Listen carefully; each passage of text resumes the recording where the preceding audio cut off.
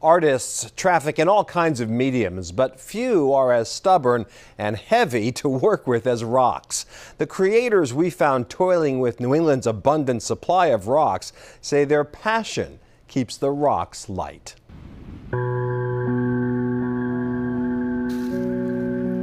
Jim Ayers is a land artist, comfortable with the idea of impermanence. A lot of it gets washed away, so what are you going to do? His rock cairns on Periwinkle Cove in Rye, New Hampshire disappear all the time.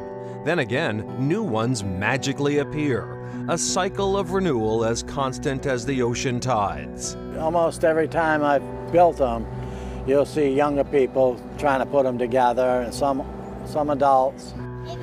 It's pretty inspirational. Periwinkle Cove was a blank canvas when Ayers first placed stone on stone more than 20 years ago. Back when I first started, there wasn't any. I started putting up a few, and then I came back probably a week later or so, and somebody else had put a few up. So, yeah, it just creates its own thing. What Ayers started here on this little spit of land has now received official attention. No less an authority than Google Maps now refers to Periwinkle Cove as Rock Sculpture Point. Ayers takes it all in stride. Stones will do that, he says. The water and the stones are very, very calming.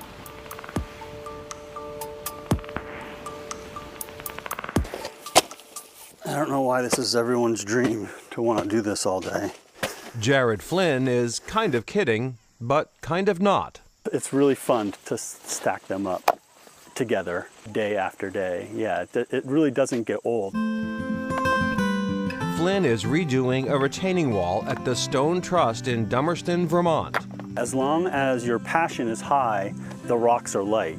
It's so satisfying to know that a rock is well placed in a wall and that it'll be there forever.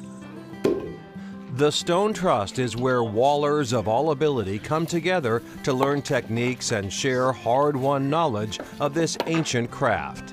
Welcome fellowship indeed for artisans who often labor alone. I like to compare it to like marathoning, you know, like we're not in competition with each other, we're more trying to support all of us, because if we're out here lifting rocks all day, it really takes support now and again to say, you've got this.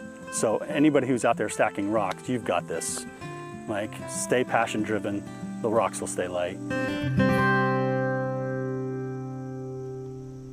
And if the idea of stacking rocks appeals to you, the Stone Trust offers numerous workshops throughout the year. More information on our website. And much more Chronicle coming your way in the new year, our 43rd year on the air. Thanks as always for being a part of the journey. And that is Chronicle for tonight. Thanks so much for joining us, everyone. I'm Anthony Everett. See you back here for another edition of Chronicle. Good night.